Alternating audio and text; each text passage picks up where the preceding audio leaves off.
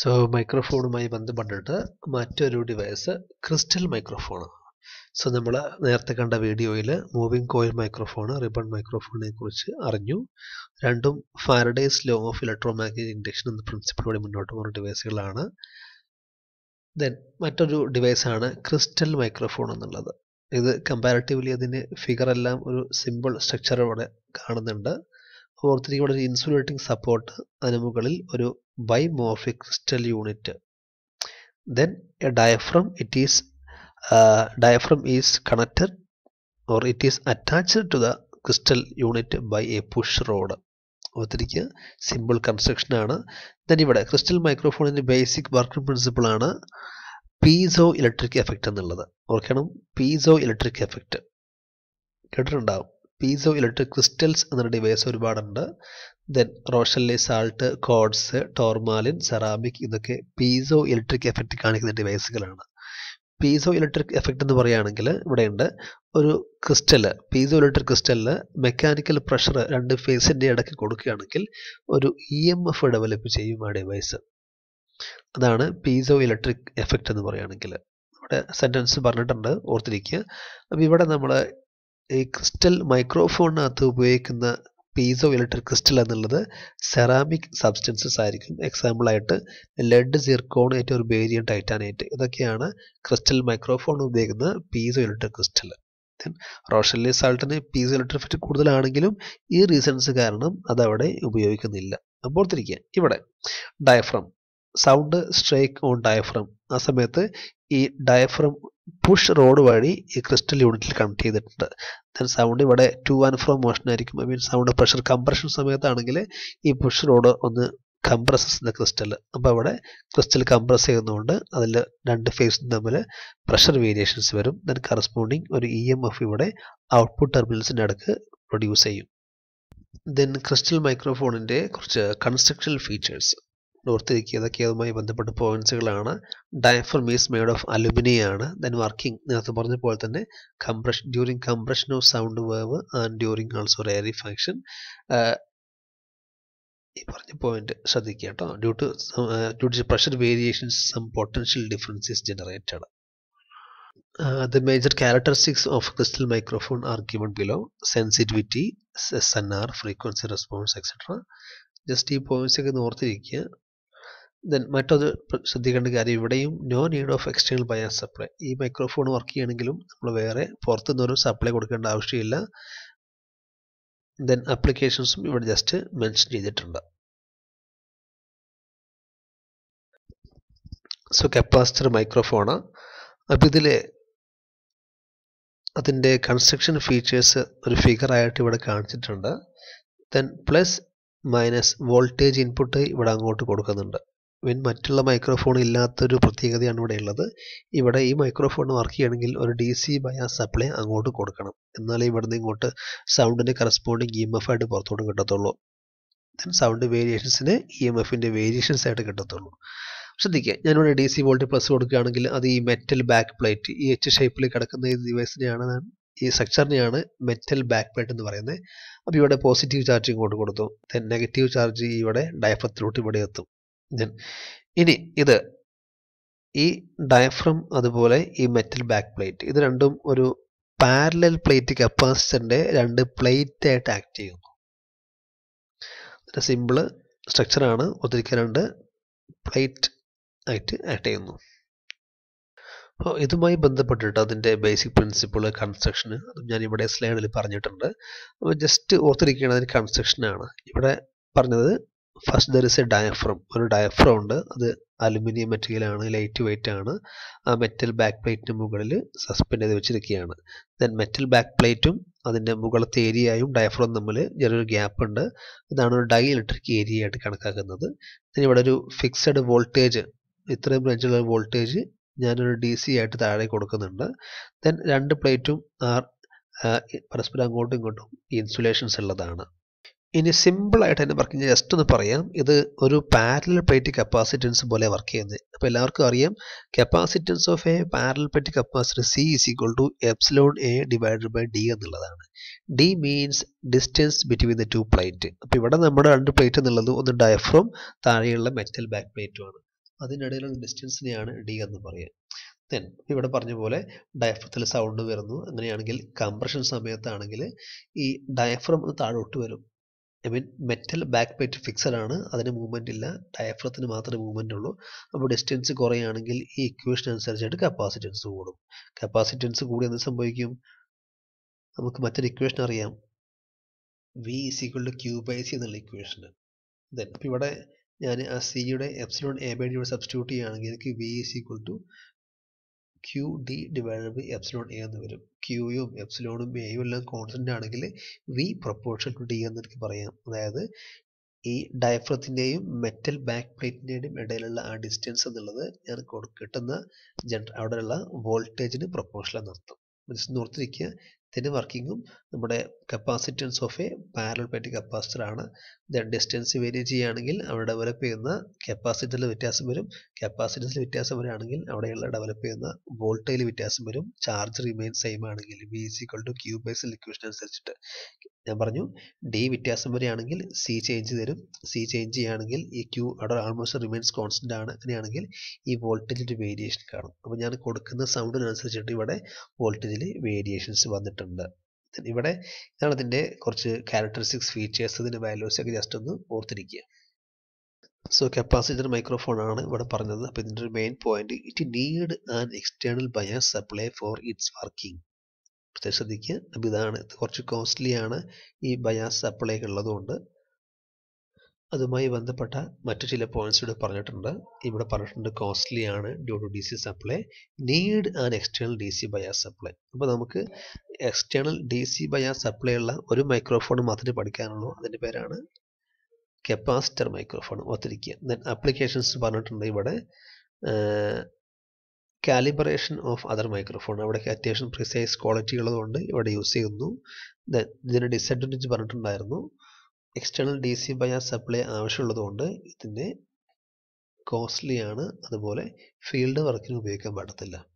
So ഇതിൻ്റെ ഈ disadvantage overcome ചെയ്യാൻ വേണ്ടിയിട്ട് ഉപയോഗിക്കുന്ന മൈക്രോഫോണാണ് ഇലക്ട്രിക് മൈക്രോഫോൺ എന്നുള്ളത്. അതും ഇതേ ബേസിക് പ്രിൻസിപ്പിൾ വർക്ക് ചെയ്യുന്ന ഡിവൈസാണ്. അപ്പോൾ ഇതിനകത്ത് ഒരു ചെറിയ വ്യത്യാസം മാത്രമേ ഉള്ളൂ. മെറ്റൽ ബാക്ക് പ്ലേറ്റ് അവിടെയുണ്ട്, അതിന് മുകളിൽ ഒരു ടെഫ്ലോൺ ലെയർ ഉണ്ടാക്കിയിട്ടുണ്ട്. മെറ്റൽ ഡയഫ്രം മുകളിലുണ്ട്. അപ്പോൾ ഈ ടെഫ്ലോൺ ലെയറിൻ്റെ പ്രത്യേകത എന്നുള്ളത് അതൊരു ഇൻസുലേറ്റർ ആണ്. അത് ഉണ്ടാക്കുമ്പോൾ തന്നെ മാനുഫാക്ചറിങ് സമയത്ത് തന്നെ ഒരുപാട് നെഗറ്റീവ് ചാർജ് അവിടെ ഫിക്സ് ചെയ്ത് കൊടുക്കും. നമ്മൾ നേരത്തെ കപ്പാസിറ്റർ മൈക്രോഫോണിൽ ഒരു plus minus D C voltage കൊടുത്തിട്ടാണ് ചാർജ് അങ്ങോട്ട് കൊടുത്തിരുന്നത്. ഇവിടെ അങ്ങനെയല്ല, ടെഫ്ലോൺ ലെയറിലോട്ട് ഇൻബിൽട്ട് ആയിട്ട് ഒരുപാട് നെഗറ്റീവ് ചാർജ് മാനുഫാക്ചറിങ് ടൈമിൽ തന്നെ ഇവിടെ ഉണ്ടായിരിക്കുന്നതാണ്. ഒരു പ്രോപ്പർട്ടി ഉള്ളതാണ് ടെഫ്ലോൺ ലെയർ. അപ്പോൾ ഇവിടെ നെഗറ്റീവ് ആണെങ്കിൽ ഈ മെറ്റൽ ഡയഫ്രത്തിലൊരു പോസിറ്റീവ് ചാർജ് ഇൻഡ്യൂസ് ചെയ്തോളും. ഇങ്ങനെയൊക്കെയാണ് അതിൻ്റെ വർക്കിംഗ് മുന്നോട്ട് പോകുന്നത്.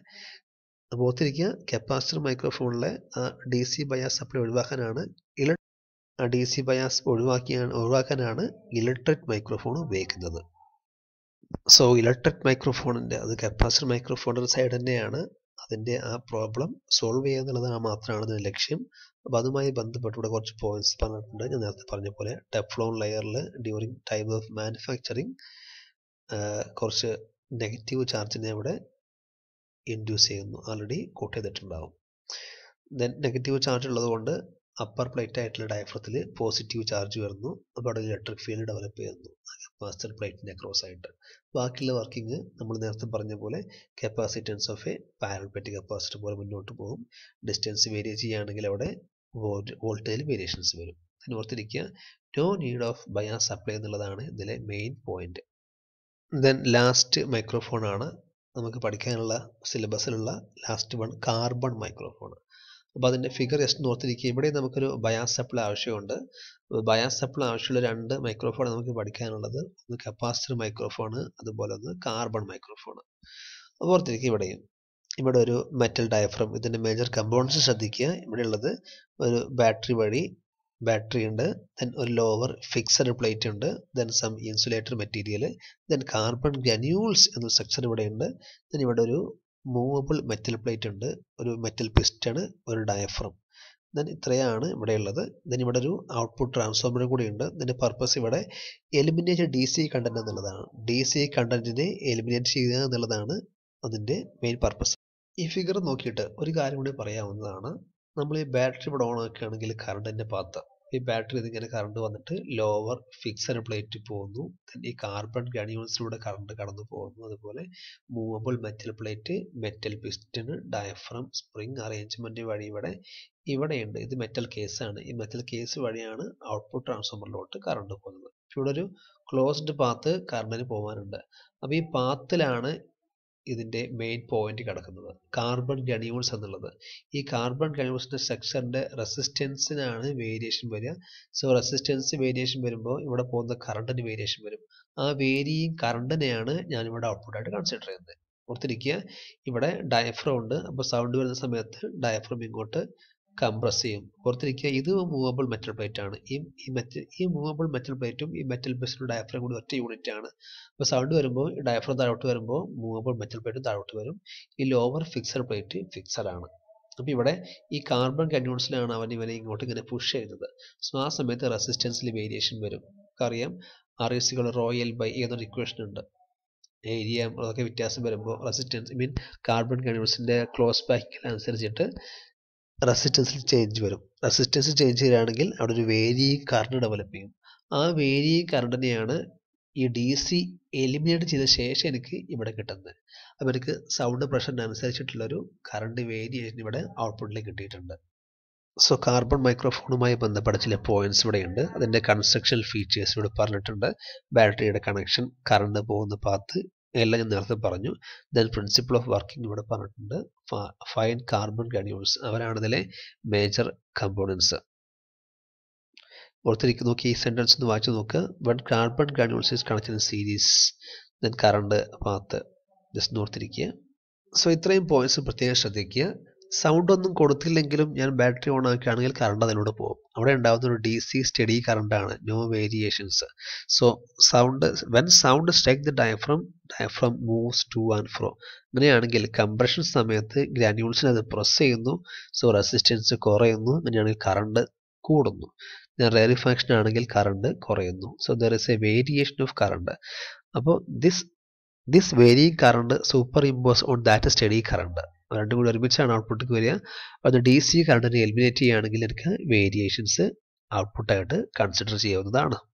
Carbon മൈക്രോഫോണിൻ്റെ characteristics, sensitivity, SNR, frequency response etcetera just not ചെയ്യുക. ദെൻ മറ്റു features, it is mechanically very rigid എന്നുള്ളത് ഓർത്തിരിക്കുകയാണ്. ഇതിനാണ് മറ്റുള്ള മൈക്രോഫോണിന് കമ്പയർ ചെയ്തിട്ട് കോസ്റ്റ് കുറച്ച് കുറവ്.